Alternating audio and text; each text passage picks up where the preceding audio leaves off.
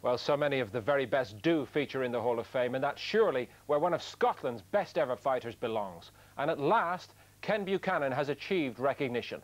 Ian Darke spoke to the former world lightweight champion about his brilliant career and his life now.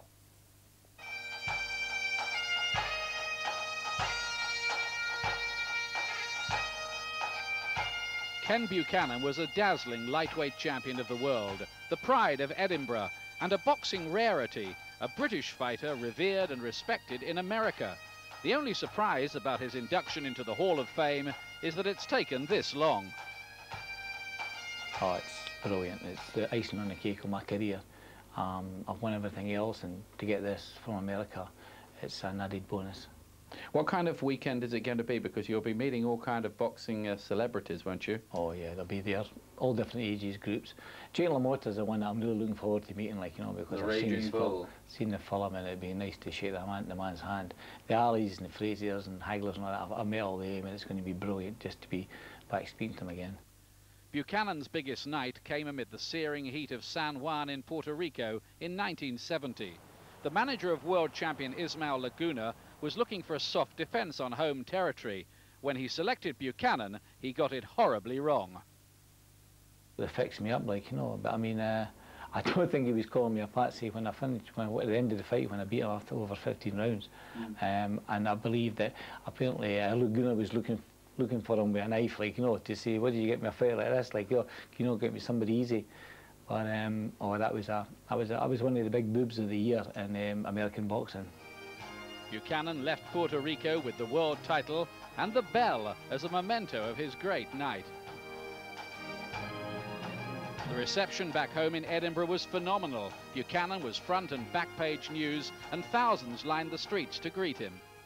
Oh, it was brilliant. Oh, unbelievable. I got the bus right through the centre, and there was everybody, I think, that lived in Edinburgh was there.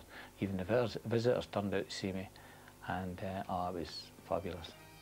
Ken Buchanan had started boxing as an 8-year-old weighing 3.5 stone, but his path to the top was a minefield of snubs and setbacks. Having won his British title, he retired at 24, feeling he was being frozen out. I just got fed up with it because the money I was making from sporting clubs, it was sweeties, you know, so I just decided to forget about it. I gave it the belt up, sent it back to the board, and I went back to my profession as a joiner, and I was making more money as a joiner than I was as a professional boxer, undefeated British champion. Ridiculous. And even when he won his world title belt, the British board refused to recognise him because they didn't recognise the WBA. But the Americans loved his smooth boxing and brilliant work with the left hand. The writers there made him their Fighter of the Year, ahead of Frazier and Ali.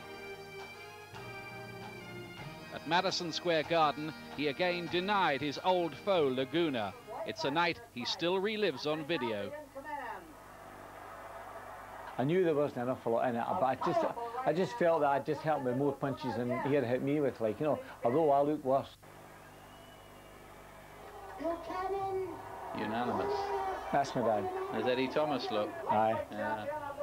Buchanan could have reigned for years, but in 1972, he ran into a snarling 21-year-old Panamanian who turned out to be quite good.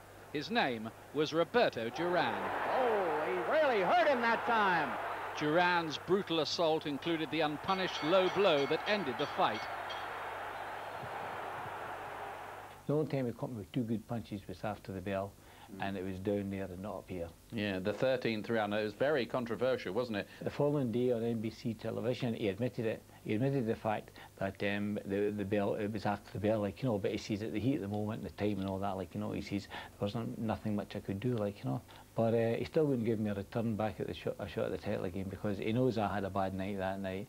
And, well, as I say, like, you know, he was managed by a good manager who just said, no, you're not fighting Buchanan again. It's as simple as that, and I never got a chance at him again. What was he like, Duran? How good was he at 21? Oh, he was very arrogant, like, you know, and he was fast. He just wanted to, he wasn't fussed about anything. He'd hit whoever was in front of him, including the referee. But it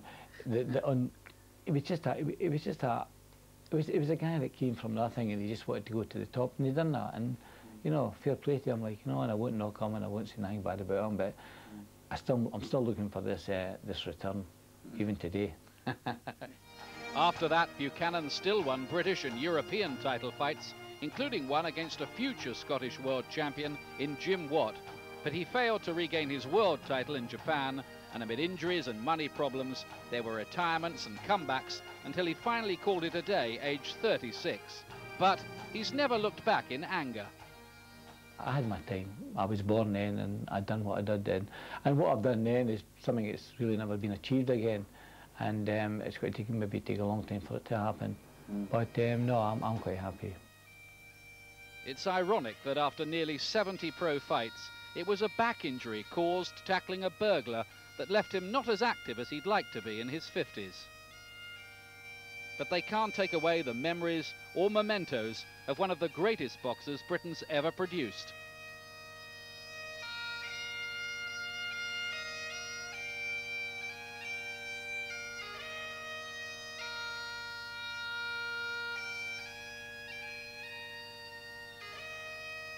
Welcome to the Hall of Fame, Ken Buchanan. Some double act you'll be on that day, because you're going to be inducted on the same day, is that right? That's right, yeah, yeah. Now, going back, Barry, apparently you sparred with Ken Buchanan. I did. He was a great help to me, and he's a fighter that I've had so much respect for and regard for over the years. He's a much underrated fighter, went out to America. We heard all that with Ian's report. But he's a stunning fighter, and he was great to me, and he helped me, and he brought me on in leaps and bounds, and we sparred about 30 rounds together, and he lived with me in Northern Ireland while we were sparring for a fortnight, and he was a great help, and he talked to me too. He just didn't spar with me and thump me in the gym. He actually gave me encouragement and gave me great advice, and I'm delighted for him. And it's great to see him so lucid and sharp. Right. He's as clever as he ever was, and I'm delighted that he's contented, because he looks contented. The good old days, Johnny. A brilliant fighter like that could earn more as a joiner than in the ring. The good old days, eh? Yeah, back in the day, you know, you think to yourself, a lot of these fighters, I'm surprised they're not very bitter, and they're not very, you know, upset or don't want nothing to do with the game, because they probably look at the champions of today and think, well, they were not of my standard. I like Ken Buchanan, and unfortunately, he said he's content with his situation. He said that's when I was born, you know, that's how it was. Scout wasn't around then.